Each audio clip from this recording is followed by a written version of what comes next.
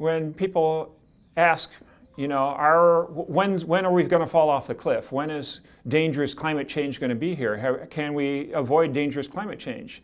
My response is, it's too late in that respect. We're already experiencing dangerous climate change. With just about a 1 degree centigrade warming since pre-industrial times, we've seen a huge increase in extreme weather events, unstable climate situations, and a lot of this you can trace to, you know, human-caused climate changes here and already making heat waves more intense, heavy precipitation events more intense, probably making hurricanes stronger and dumping more rain.